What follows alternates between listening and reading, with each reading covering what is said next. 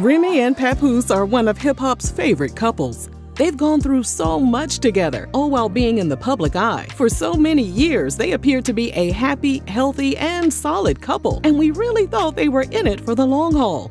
Until now. Oh, this is gonna be messy, ain't it? Before we get into this hot, stinking mess, take a seat. Get comfortable. Put some snacks in your hands, just take a chance and lean back. Lean back. Lean back. Lean back. And bust open a bag of goodies from rrgsnacks.com, our online concession stand that has an assortment of 5-star munchies like beef and bacon jerky, sour licorice belts, and butter toffee peanuts.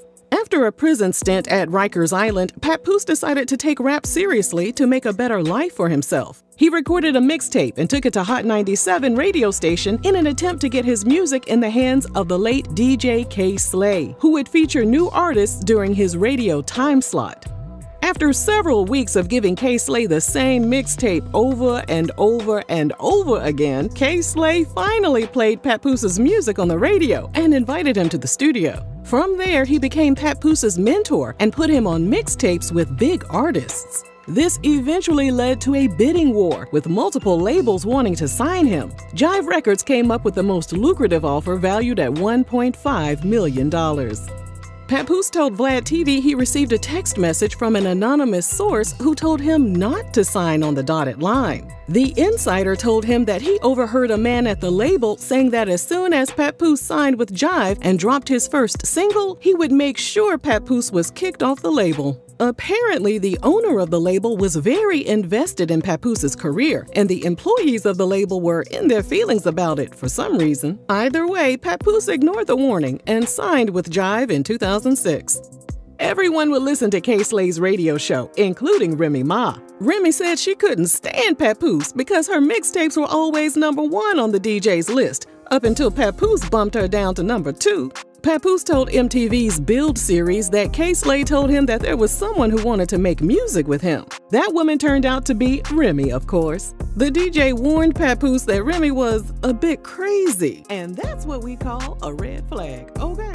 Papoose ignored the red flags. Remy stood him up for their first studio session because she didn't like her outfit. Girl, what the outfit got to do with recording music? She showed up for the second session and they instantly clicked and became friends. After hanging out for a bit, one thing led to another, and they had their first date sitting in a car and smoking some MJ. Parking lot pimping. That sounds fun as hell. Just wait for the rest of the story, girl. During a night out in July 2007, Remy ended up at a restaurant in Manhattan with some friends and acquaintances. According to the New York Times, as the night winded down, Remy accused a woman named Makita Barnes-Joseph of stealing $3,000 from her purse. As the pair struggled over the purse, a firearm discharged, and the woman was shot 2 times in the abdomen. Thankfully, the woman was able to recover from her injuries. As for Remy, well, she was charged with an attempt to take someone's life, although her lawyer stated it was an accident. The case went to trial in 2008, and during that time, she and Papoose got engaged. She was eventually found guilty, and while awaiting sentencing at Rikers Island, Papoose paid her a visit. During his visit, guards became suspicious when they noticed Papoose had a small key in his possession that they believed he was going to pass to Remy so she could unlock her handcuffs and make a run for it. Oh, hell no. Papoose called the allegations a bunch of BS. The key was confiscated, and Papoose was ordered to stay away from the prison for the next 6 months. That's what his ass gets. Although he couldn't physically be with her for the time being, he was still going to support her no matter what. He told MTV, "It's not in my heart to leave somebody when they're in a time of need. Crisis actually brings me closer to them. I'ma hold her down, keep her mind steady." Is he a Pisces? Girl, that sounds like a Pisces to me. Loyal as hell. To some, this sounds like Papoose was definitely more into her than she was into him. And perhaps she just decided to go with the flow since he was there and she knew she would need someone to lean on during her prison stint. Well, ain't that just trifling as hell? They planned to get married on a yacht, but instead they had to make arrangements for a prison wedding. After the judge called her an extremely angry young woman whose anger is completely out of control, Remy was sentenced to 8 years behind bars and was forced to be separated from her loved ones, including her son from a previous relationship. The New York Times reported that minutes after the sentence was imposed, in a hallway outside the courtroom doors, Papoose flew into a fit of rage, lunging and cursing at court officers, then overturning a trash can near the elevators. Papoose reportedly shouted at the guards, "Go ahead, lock me up," as a group of his friends surrounded him and carried him away from the courthouse. With his crazy ass. Now what good is it gonna do for both of y'all asses to be in there? Remy was transferred to the Bedford Hills Correctional Facility for Women to begin her sentence. Shortly after she arrived, they got married to give Papoose spousal rights to visit Remy while she was locked up. During the first year of her sentence, Papoose visited her on every single visiting day, which was Monday through Friday and on alternating weekends. He didn't even care that the prison was an hour-and-a-half drive from where he was living in Brooklyn. Remy told Sister to Sister magazine that visiting hours were from 8:30 in the morning until 3:30 in the afternoon, and Papoose would cancel shows and interviews just so he could stay with her the entire day. Aw, you gonna miss that money though. After leaving the prison at 3:30, he would drive home and then call her once he arrived home around 5, and they would talk all night until it was time for her to return to her sleeping quarters. Okay, girl, now so far I don't see nothing wrong with Papoose. That's a good man, Savannah, ain't it? People told her that he would leave her, but Papoose proved them all wrong. Remy said, "After that first year or two, I was like, all right, it's no need for me to worry anymore. He's definitely in it for the long run. And it's obvious how much he loves me. I never have to question that." But do you love him? That's the question, girl. Oh, okay, I see where this going now. Remy about to fuck it up, ain't she? Yep. Papoose told Vlad TV that Remy was able to have conjugal visits, so he would have to go to the store, buy a bunch of food, pick up his 3 children from previous relationships and Remy's son, and they would stay with her in the prison for 3 days at a time. Too busy running behind Remy. You should have been running behind a job. Ninja, you didn't have no job. You got to have a job if you want to be with me. Hey, my bad, girl. Go ahead. Remy told Hollywood Life podcast that eventually she had to tell Papoose not to visit her as much because she knew he needed to focus on his career. So let's do a brief recap. Papoose neglected his own career to run behind Remy's ass while she was locked up, and she had to tell him to get to stepping so he could go handle his obligations in the outside world. Was Papoose crazy in love or just crazy in the head? Or both of them? How about both of them? Look up codependent in the dictionary. Papoose picture be right there like cheese. What kind of man are you where you would rather just drive out to a prison in the middle of nowhere and sit Indian style and play spades with your girl while she in prison instead of you as a man getting out here and getting some money? Women love to sit around and say, I would love to have a man like Papoose. No, you wouldn't, because you'll cheat on him too, because he's lame. If a man ever puts all of his effort in you instead of him prioritizing himself, you're not going to like the experience. Papoose released 1 single on Jive Records, and after that, his career hit a brick wall. Everyone at the label didn't want to have anything to do with him. He had intense regret for not paying attention to the anonymous text message he received prior to signing his deal. He later told Vlad TV that signing with Jive Records was the worst mistake of his career. But despite everything he had going on, he refused to divert his attention away from Remy. She told Angie Martinez, "He's an official dude. He held me down better than my best friends that I grew up with and family members." Remy was even more grateful when she noticed how the husbands and boyfriends of her fellow inmates would stop showing up to visit them after a while. A prison chaplain speaking with the New York Times said that 80% of married male inmates' marriages end within their first year in prison. As for female inmates, the rate is much closer to 100%. In other words, men are way more likely to leave their imprisoned wives in the dust. But Papoose was different. He's different. Yes, he's different. I told you, that's a good man, Savannah.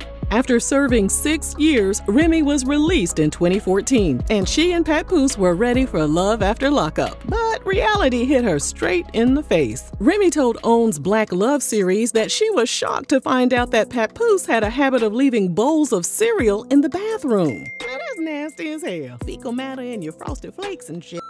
And clothes would pile up on the couch, and Papoose would cover them up with blankets. Now listen, Remy, you can't have it all now. The man came to see you when you was in prison every damn day, bringing the kids up there and bitch, put them clothes up. Hell, shut your ass up. She said it took her a while to adapt to being free and living with her husband. She said, "I had always been someone who lived by myself with my son, and I went to that to being incarcerated by myself, and now come home and I have this husband and I have stepchildren, and it was just a lot." Papoose told her she should just be happy that she was back home, but Remy couldn't get over the living conditions. I'm like OCD, and you guys are like DIRTY. Girl, if you don't shut your rich ass up and get a housekeeper. In 2015, they joined the cast of Love and Hip Hop New York. In December of that same year, they had an official wedding ceremony. Remy and Papoose were overjoyed to announce in June 2016 that they were expecting a baby. Sadly, Remy suffered a miscarriage, and she learned she might not be able to conceive naturally. A year later, their marital bliss was briefly interrupted when a woman claimed she and Papoose were having an affair during the time Remy was locked up. She a damn lie. I don't believe this now, girl. She a damn lie. When he had time to do that, he was up there with Remy ass all the time. Hell. Shh. Just wait for the rest of the story, girl. If you shush me one more time, I'm gonna start leaving your ass at home. The woman also alleged she was pregnant with Papoose's child. In a lengthy Instagram post, Pap exposed the woman as a Connecticut concert promoter who had been bugging the hell out of him for years. Pap was also in possession of a video that was sent to him by a radio host. In the footage, the woman can be seen plotting the fake story with a friend. In his Instagram caption, Papoose wrote, "I love the ground my wife walks on and would never ever cheat. But hypothetically speaking, if I did, it would never be with someone who is this unattractive. I'm sorry." I told y'all, that's a good man, Savannah. They starred in their own TV series called Remy and Papoose Meet the Mackies, and in 2018 they celebrated their 10th wedding anniversary by renewing their vows. That same year, their daughter Reminisce was born. After a complicated labor and delivery, Remy had to undergo surgery, and Papoose showed his love and appreciation by gifting her a $94,000 Cadillac Escalade. During a July 2020 interview with the Out Loud with Claudia Jordan podcast, Papoose made it clear they were ready for another baby. When fans heard the news, they started blowing up Remy and Papoose's social media accounts. Papoose had to backtrack a bit and told their fans to simmer down. Sit y'all asses down. During an Instagram chat, he stated that he and Remy had barely started the IVF process. But he went on to say that because he talked too soon, Remy decided to put their plans on hold for her own reasons. Oh, hell. Here it come, y'all. Here it come. Although no specific reason was given for Remy's decision, it might have been for the best, given what would transpire in the next few years. In 2023, battle rapper Eazy the Block Captain announced that Remy was his new manager, and rumors swirled that he had a real-life battle brewing with Papoose. In June 2023, Remy's Chrome 23 competition called The Grudge Card took place in New York City. An eyewitness stated Eazy was a bit too cozy with Remy, and Papoose wasn't feeling that. The insider said Papoose allegedly swung at Eazy, and Eazy ended up laid out on the floor. Swing on him, Papoose. With the allegations of a fight swirling around the internet, Remy hopped on Twitter and wrote, "Y'all please stop with the Eazy and Pap lies." Girl, you the one lying next to Eazy in the bed, allegedly. They didn't stop all the chatter though. During a September 2023 battle rap between Eazy and Geechee Gotti, Geechee directed his venom towards Remy. He called Remy out for cheating on Papoose with Eazy after Papoose held her down for years. Geechee also confirmed the rumors of Papoose putting them paws on Eazy. Remy stood in the background, motionless. The ninja was too stunned to speak. When she was questioned afterward about how she felt about Geechee coming for her neck, Remy told a radio outlet that it was a battle rap, so she wasn't worried about anything that was said. Girl, stop lying. Days after the event, Tasha K posted a photo that allegedly showed Remy eating at a restaurant with Eazy. And then in November 2023, Remy and Eazy were spotted at a Philadelphia Eagles football game. Ooh, the disrespect. Trifling as hell. Later that same month, Remy took to her Instagram to write, "You shit on me and I still never exposed you." Girl, maybe you should, because you're getting the side eye right now, girl. In December 2023, audio was leaked of Eazy confirming the rumors that he and Remy had been messing around for a while. Eazy later stated the recording had been edited, but he didn't deny that it was his voice on the audio. Things aren't looking too good for the Mackies. They haven't posted each other on their Instagrams in months. Maybe these two can work things out. But the way Papoose has been publicly embarrassed over the cheating allegations, we think Papoose better let it go. Looks like another love TKO. If you enjoyed this video, let us know down below. And thanks for watching RRG.